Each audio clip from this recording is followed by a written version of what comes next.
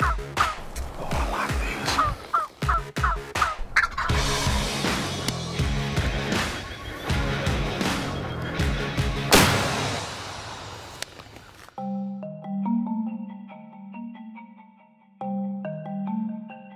Here we are, upstate New York. We're going to be hunting at the 6th annual Yates Youth Turkey Hunt. Good, I'm good, man. Yeah, you too. Hey, it's nice to run into a guy that I can look. It's perfect, isn't it? Yeah. It used to be. I'm really cranked up because I'm going to be the guest speaker here at this event, and I'm going to be speaking to 26 unique first-time hunters. On top of that, you've got the wildlife conservation officers, the landowners, and the parents, friends, and guides. It's going to be a very special event. Mossy oak swamp bottom, dewdrops falling. One of these first-time youth hunters is going to get their name drawn out of a hat and get to hunt with yours truly. Nothing like the sounds when the day breaks. Being daddy in the woods on a Saturday, yeah. At the end of the event, I was handed the name of the lucky winner, and it happens to be Hunter Crowfoot. Here is the grand winner, Hunter. Are you excited as I am? Yeah. No, I gotta have somebody start. I am. I'm excited. The problem is he's got to go to school tomorrow. He's got to go in school. They should let out for the first day of turkey season for the youth anyway, right? Yeah. What was so neat is I had all 26 kids come up on stage to get their dual game calls. You're gonna start dropping your jaw. We also got National Pro Staff member Jason Pollock, who calls for dual game calls, to help me up there on stage with these kids. We went around and helped these kids, and we had them yanking Now there's and different cranking. styles of calls. Y'all got the double trouble here. What a fantastic time we had at the 6th annual Yates Youth Turkey Hunt that night. While I was in New York, I got the opportunity to go to the dual game call plant where brand manager Paul Vicunis gave us a tour. I'm here with Paul Vicunis. He's the brand manager. Paul, tell me about the mystery and magic of these ever amazing dual game calls. Well, one of your favorite calls is obviously the precious metal. And in the manufacturing process of the precious metal, we have a highly engineered pot. What we use is that we use a 13-layer laminate hardwood that actually starts out 4 inches tall. Before we compress and with heat, just basically smush it down into the densest, hardest, and moisture-free, less than 1% moisture retention that wood is ever going to be.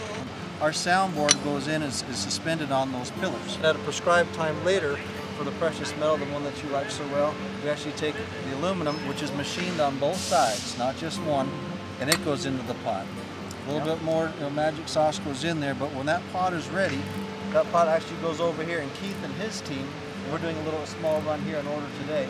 Every single call is 100% tested for clarity of sound and accuracy of sound before it actually goes into the finished package. So we complement a highly engineered turkey call, okay, with a highly engineered striker, because this is part of the pairing that makes the music. So what we have is we actually have a weighted head on the striker. We have an ergo ball down here that actually puts your fingers in the correct position to run the call. So we include a striker tube that will go with it. This goes in your vest. Now if we stopped right here, that would be noisy. One more turn, dry, clean, and now it's quiet. That goes in your vest with every striker. That's protected, so when you tune your call tomorrow night before your big hunt on Saturday here in upstate New York, you know that call's going to run as perfect for you the first time that you use it, opening day, as it did the night before when you tuned it. And what these calls are all about is quality craftsmanship. They all come with a lifetime warranty. They supply jobs in the USA, and these calls are all made in America.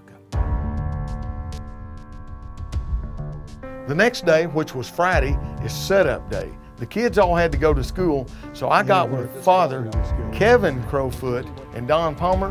We went out and set up the Alps ground blinds and got everything ready for the next morning's hunt. This is our setup right here. We're going to be out of the wind. Notice 2 blinds, that way Dad, Kevin, and Don will be over here, and little Hunter and myself will be over on this side over here. This is going to be the scene of the crime. The first day of the youth season here in New York, 2015. Stay tuned. So many people have asked me, why did you switch to Elite? It's called shootability.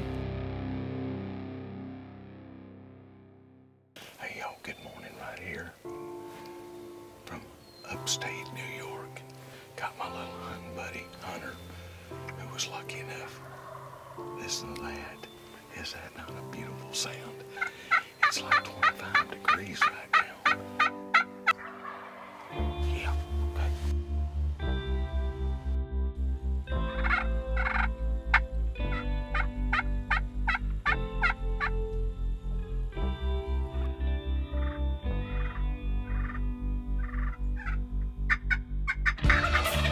And before you know it, we had two super jakes right behind the blind, and I mean they gobbled within a foot or two of it.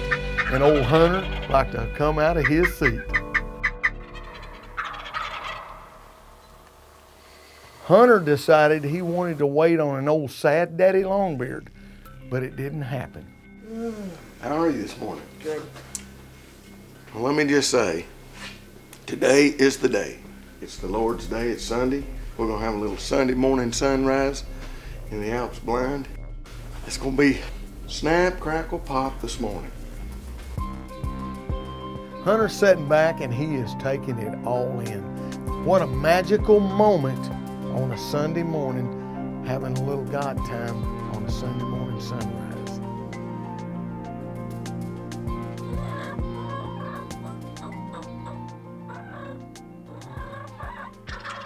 The two gobblers come out, the hens come in between us and the decoys. Hey, they are on a mission and just keep on trucking. After that, it's time to pack the Alps blinds up and go to Plan B. This is Plan B. Kevin and Jason came in and set up that blind. And as you can see, we've got deer. Let's go, guys. Well, we get to the new spot. We're just getting set up. A hen starts yelping. Hey, it's already happening. I'm calling back to her on the dual game calls. Little did I know that Don's not quite ready next door in the other blind. And all of a sudden Hunter says, there they are.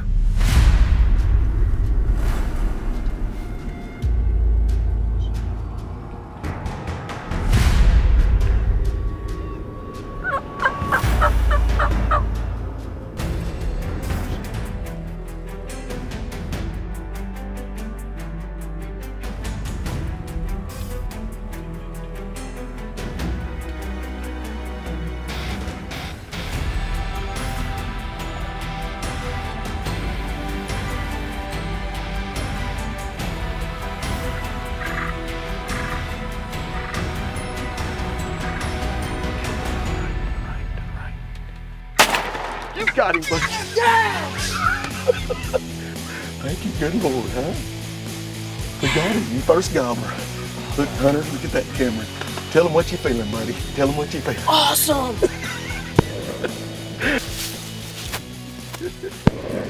She's unloaded.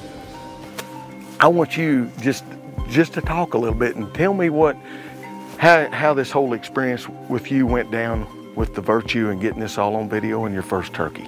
Well, so the whole video thing is a lot better than just me and my dad turkey hunting. Being able to get this experience, as soon as the turkeys came out, my heart just kept pounding. Did it? Did you get excited? Dude, I tell you what, I'm almost got tears in my eyes right now. I'm choked up because I'm so happy for you, because we redeemed ourselves. I was beating so hard that the scope got fogged up.